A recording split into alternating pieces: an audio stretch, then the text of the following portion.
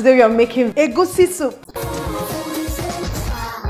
Now for my egusi soup, I've got egusi seed, palm oil, goat meat and the stock, tomatoes, pepper, onions, shrimps here, salt, iru, locust bean, any other thing I'll be using, I'll let you know. And BILLURA has chosen to eat it with eba.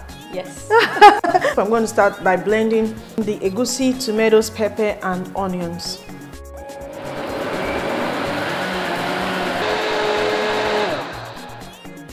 Alright, so egusi has to be blended very smooth. Yeah, so this is smooth now and we'll start cooking. So I'm just going to add palm oil into my pot. So I'm going to take a little bit of salt and season the oil.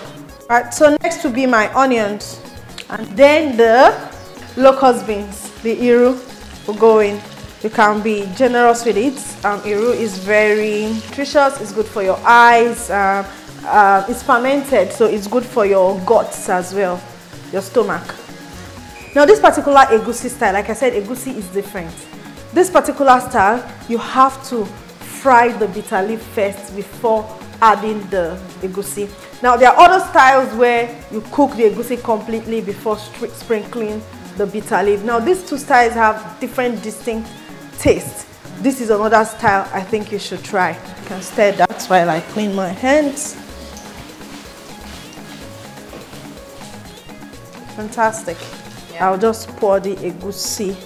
All right, so we're going to allow it to cook for a while, about 7 minutes, 5 to 7 minutes before I stir and before we add the other things. Now this looks very, very good. Very good. I'm going to stir on it. Now egusi and bitter leaf are like the prettiest pair ever. See the little tiny bitter leaf dots, very beautiful.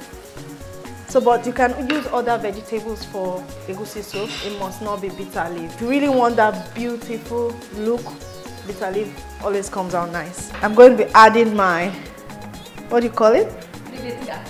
Crevetka. These are shrimps, yeah? These are shrimps, cleaned shrimps. So to this one I'll be adding pieces of stockfish. So it's actually the people from the eastern part of Nigeria that like using it a lot in their food. But everybody can use it really. But the eastern people, the Igbo people, they like to use a lot of stockfish in their food. To this now I'll be adding goat meat and the goat meat stock.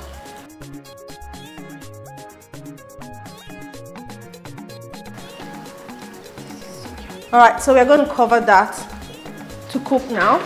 And just before it finish cooking, I'll garnish it with the uziza leaf. So right now I'm going to pluck the uziza leaf and chop it. Okay, just a fistful is fine to just bring out that punch, the aroma, and add some taste to it. Stay on this, then put it on low to just simmer for a bit while we boil water for our eba. So I'll just cover it. Alright guys, food don't know, but I want to make a bath for BILLURA to eat this egusi soup.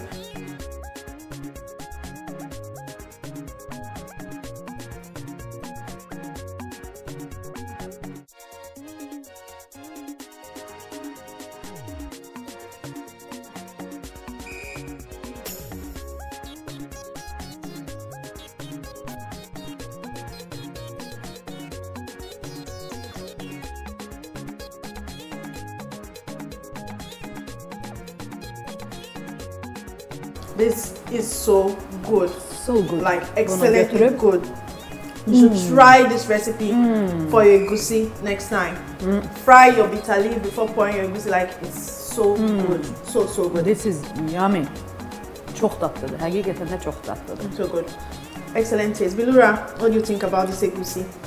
This is delicious. Gina. So yummy. Yeah. I totally agree with you. Yeah. And it goes well with the eba.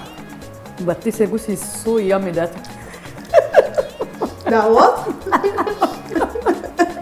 If you like this video, please give me a thumb up, share and comment. If you have not subscribed to my YouTube channel, do click on the subscribe button and notification bell to enjoy more of my recipes.